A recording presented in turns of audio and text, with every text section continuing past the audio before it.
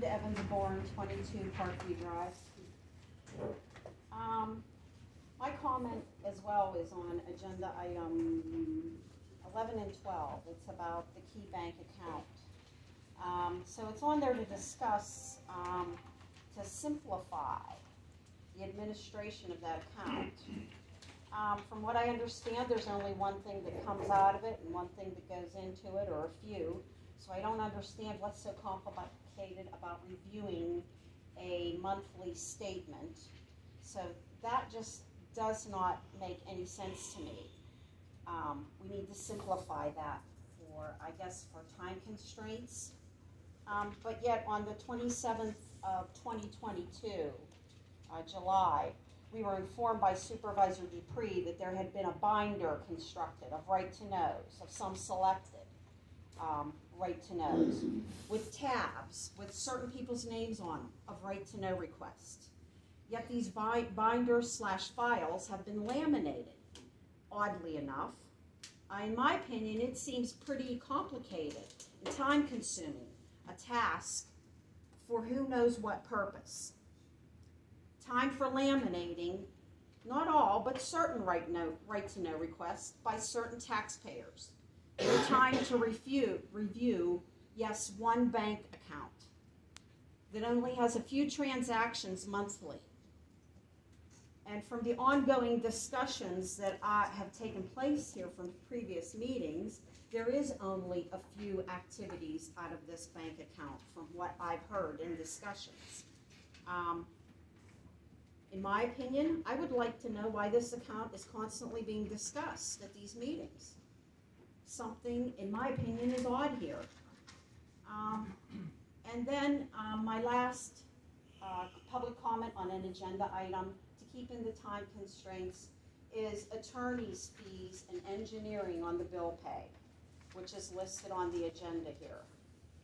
Almost $90,000 in attorney's fees and engineer's fees, once again. No discussion about that.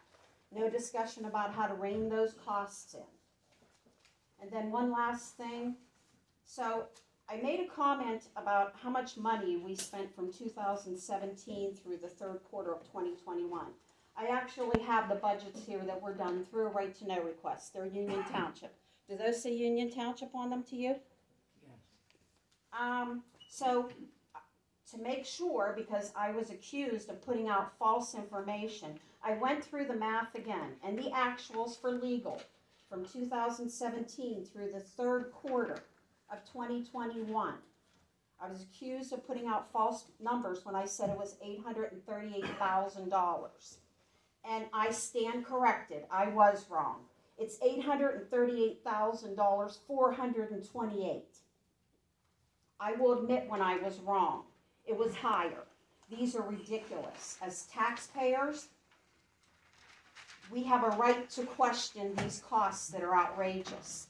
And I did a right-to-know request the next day after the binder was disclosed here, because my name is on a tab in that binder. And I did right-to-know requests about a public hearing that was held here last year, of which this township notified me of, because I'm within the area of it.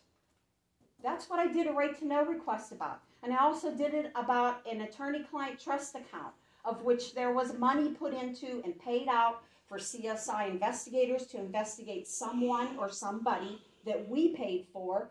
And for Brabender Cox, it's a Republican marketing company, was paid out of that account. And I don't care if it was a Democrat marketing company. I, in my opinion, don't think my tax dollars should be spent on those two items. And I do have a right to voice my concerns and my displeasure about that at this podium.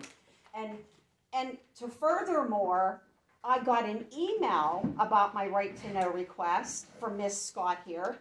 I got a registered letter and a regular letter. Thank you. I didn't get a regular letter. I only got a registered letter. I got a regular. Wow, you rate.